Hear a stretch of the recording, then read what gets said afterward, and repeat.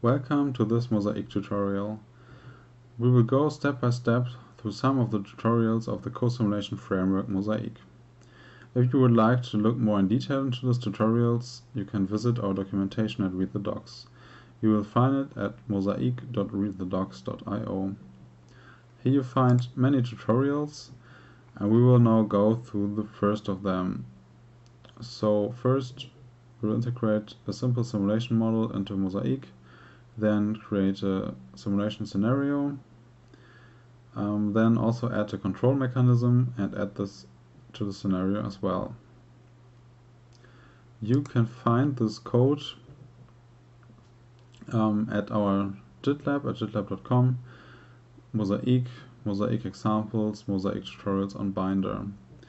Here you can just check out the code and find some Jupyter notebooks which you can execute locally, or you can also just click on this Launch Binder button and use it directly in a JupyterLab in your browser. I already opened it here, and here you see the start page, which is giving an overview of the different tutorials. I would just jump directly into the first part of it. So the goal here is to integrate the simulation model into a mosaik simulation. So first we need a model, which is just a really simple model here. As we can see here, we have two inputs, a delta and the init, and we have one output, which is called val, which is the value of the model. The definition is given here. So in the beginning, at simulation time 0, the val is set to the init val, and then in the next steps the old val is just added with the delta we have. So a simple implementation in Python is given here. We have the class which is called model. We have the Python initialization where we can provide a value for this init val. This will then be stored in the val variable, and the delta will by default be set to 1. Then for the step where the calculation of the model takes place, we just add the val with the delta. So now we want to integrate this in mosaik. For this we use the high-level API for Python, and here we have to import the mosaik API, some Jupyter stuff, and we also import the example model, which was shown in the last notebook. Then we have to define the meter object of our simulator.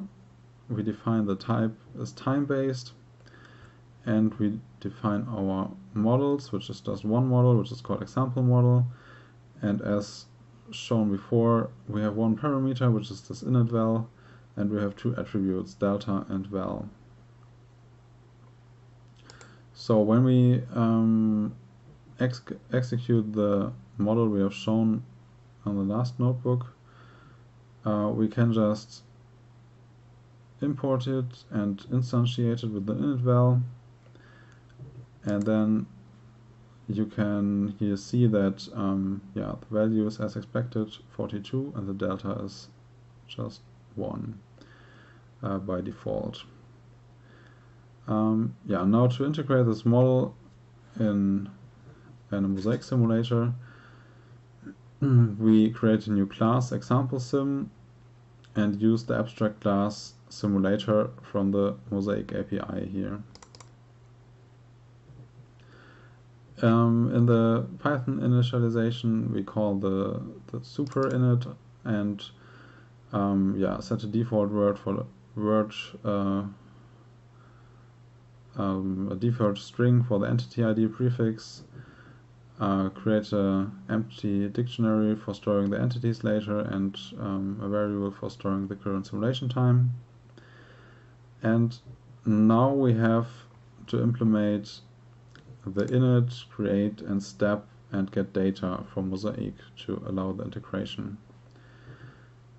So the first thing is the init, which will be executed when the world starts is called in the scenario. So here we get a time resolution, but this is not important for this, so here it will not be used. And the entity ID prefix can be overwritten, so we check if there's a value, and if a value is available, we will just overwrite our previous set value, and then we return our meter object, which I described before.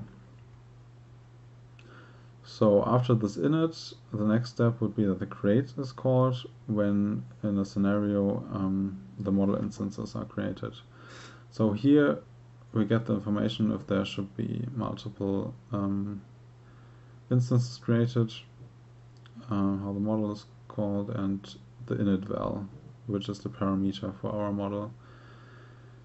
So first we see how many entities we have already. For the creation of the entity ID, create a empty list for the entities, which will be then sent back to mosaik in the end. And now we go with the for loop through the number of entities we want to create. Then we create a model instance, which is the example model shown before, and we provide here the info about the init val. Then we just create an entity ID with the prefix and the current number. We store our model instance created before to our entities dictionary, and then we create an entry in our entities list to send it back to mosaik so that mosaik knows which model instances were created. Then the next thing to implement is the step function. Here we get the current simulation time, a dictionary with the inputs, and the max advance, which will be not used here. First we store the current time in our variable for later usage. Then we go through our self-entities items, so through the entity IDs and the model instances, and check if the entity ID is in the inputs, and then we get the attributes which are in the inputs, and see if there is a new delta, and store this delta then to the model instance if there is a new value for it. After we did this, the model instance is stepped, so the real calculation is done, and then we return the next time our simulator should be stepped. So this is then the current simulation time plus 1, so our step size is 1 second. Then the next step is to implement the get data. Here we get again a dictionary, which is called this time outputs. We go through this outputs dictionary with a for loop and get the entity IDs and the attributes, like is shown here. The structure that we have the model name and then the attributes. So we go through them. We take the model from the entities list, which fits to this entity ID. We store the time, and then we go through the attributes and check if the attributes are inside of our self meter description, and if they are, then we just fetch the value from the model and write it to our data dictionary, which will then be sent back to mosaik so that mosaik gets the value. So this return value would then look like similar like this, that we have the model name, we have the attribute name, and the value for the attribute. To make our simulator executable, we just have to make sure that this mosaik API start simulation is called, because this starts the process which will then do the communication with mosaik. So this was the implementation of our simulator. So now we will see how we can integrate this in the simulation. So first we have to import mosaik and mosaik util here. Then we define the sim config with two simulators, the example sim and the collector, Both are using the in-process call with Python and reference the file we have for them and the class. Then we define the end for the simulation, which is 10, which means that the simulation will just have 10 seconds of simulation time. Then the next step is that we create a world and provide the information from the sim_config to it. Then we will start the simulators. So here the init will be called of the simulator. We do it for both the example sim and the collector. By the way, the collector is also a quite simple simulation model, which is also available here in this JupyterLab to have a look into it, but I will now just describe what it does. It will just take all inputs, store them, and at the end of the simulation print them out so that we can see what happened during the simulation. For the example simulator, we also set here the entity ID prefix, which will then be used to override the internal value. And yeah, after starting the simulators, we can instantiate the models. So here we take the example sim created before and call the example model, which was defined in the meter object, and provide the init val as parameter. For the collector, yeah, this is called monitor and doesn't have any parameters we use here. Then after instantiating our models, we can connect them. So we have now one model and one monitor, and we connect them and define the attributes, which are val and delta. So this data flow will be from the model to the monitor. Now after we created one connection, we maybe want to create more entities. So here we call again the example sim, example model, and now we call explicitly here the create. Provide also information about the number, so here we want to have 2 entities, and provide the init val equals 3. And then we use the mosaik util function connect many to 1, where we have to provide the word, the input model, and a list of input models which were created before, and the monitor, and then again the attributes. So after doing this connections, our simulation should look like this, that we have 3 models and 1 collector, and all 3 models send their val and delta output to the collector. So now we can run the simulation and see what the collector prints. So we see the simulation was quite fast, and we see here the output of this example sim. So as expected, the delta is all the time 1, so you see here the simulation time and the value. So at simulation time 0 is 1, and also at simulation time 9 and all in between, as the delta is never changed here in this scenario. And you see that the value is in the beginning is 3, and then just counting until it reaches 12, and for the other models, as they have a different init val, they start here at 4 and count up to 13. So as this is not so interesting, we now want to add a control mechanism in the next step. So the idea here is that we don't just want to count our model, but we want to keep the value somehow in the range of -3 to 3. So we create this control mechanism, or this agent or controller, which will look at the current val, and if it will be higher than 3 or lower than -3, then the delta will be changed to 1 or -1, depending. So the implementation looks similar like before. We have to import the mosaik API, we define the meter. This time we have an event-based simulator, as it is not providing always output, it just has to provide output when it has to do some control action.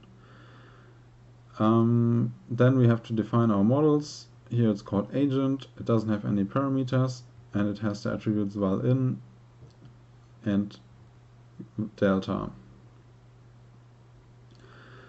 We create the class controller, which again uses the abstract class simulator from the API. We call the super function, we create empty lists and dictionaries for the agents and data and so on. Then in the create call we can again provide a number, but we don't have any additional parameters here. We again see how many agents we have already, go with a for loop through the numbers of to the range of controllers to be created, define an entity ID, store it to our dictionary, and send back a list of the entities we created. Then the interesting part comes in the step function. So here we go again through the inputs dictionary. We take the values which are given here for delta. So if there are some values, then here we just take the first one. Then we do it similar for the val in, where we check that we just have one input and take the value and store it here. And then here we check if the value now is higher or equals 3, then we will set the delta to minus 1 to not go out of the range we wanted to keep to stay in. And if the value is lower or equals minus 3, we will set the delta to 1. Otherwise we will just continue and have no output data. So if we have a delta, then we will store it here in the data, which will then be stored for using it later in the get data. And here we return not a number like we did in the other simulator. Here we just return none, which can be done in the event-based simulator in Mosaik, and which means that we don't want to get called automatically. We just want to be called when there is new input for us available for the controller. So then the get data here, we go again through the outputs dictionary through the attributes and check if a delta attribute is requested, and then if that's the case, then we just send back the new delta value. Here we just see the complete code, but now we want to integrate this in our scenario. This scenario bases on the scenario we had before, and it will just have some extensions. So here in the simconfig we have the extension that we added the example controller.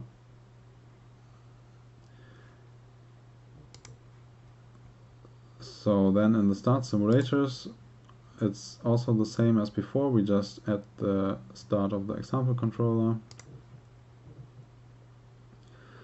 Now in the instantiation it's a little bit different because we directly start 3 example models, and we provide them different values for the init val, -2, 3 and 2. So we get then a list of 3 models, and we create then our agents from the example controller and directly provide it with the information how many models we have, so that in the end we have for each model 1 agent.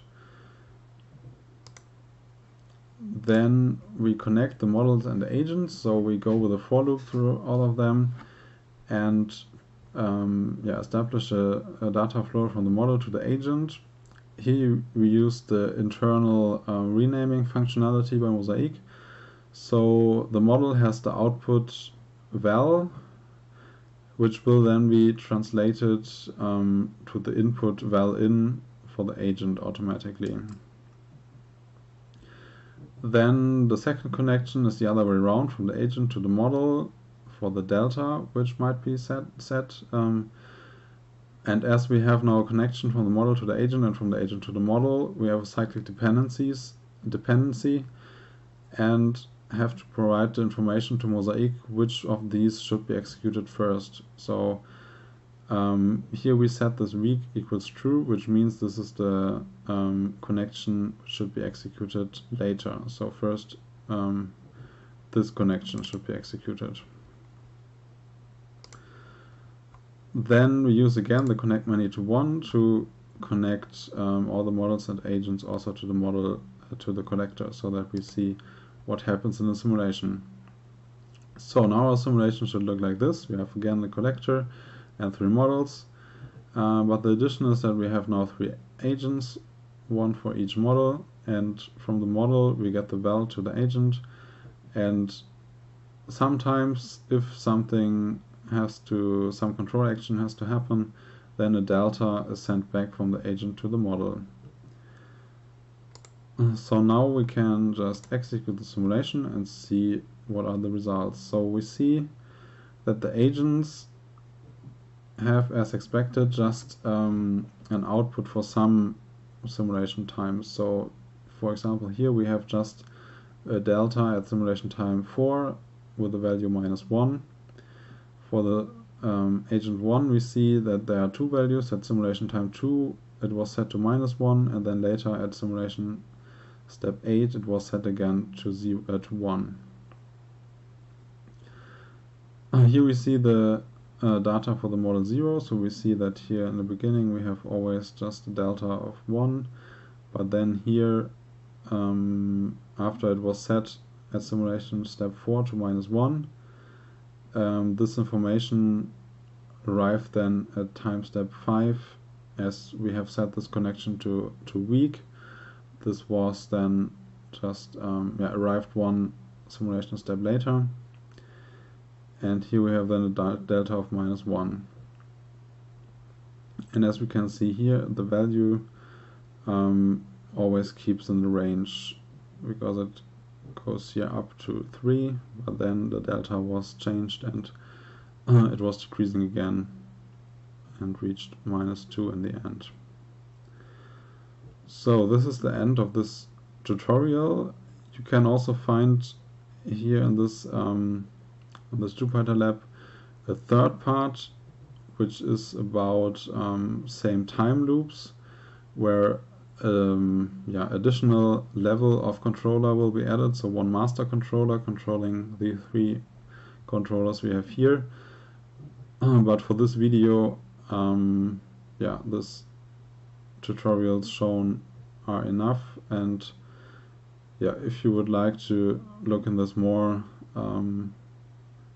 complicated or sophisticated tutorial, then of course feel free to visit our Read the Docs page or directly use this JupyterLab.